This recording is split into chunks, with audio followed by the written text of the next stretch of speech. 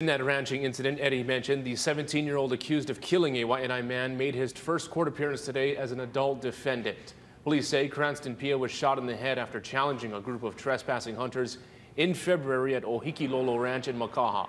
His mother witnessed the shooting. The hunters' dogs were harassing cattle on Pia's property. 17-year-old Chanston Pia Kekava was arrested the next day.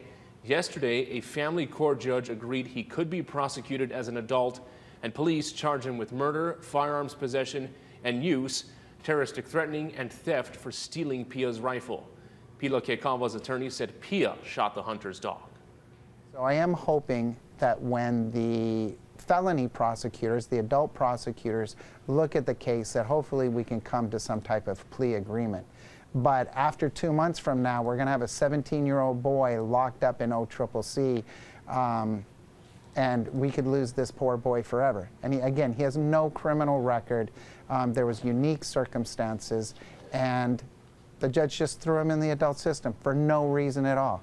But the ranching community is pleased the youth will face adult consequences as a message to others who trespass and hunt on private property.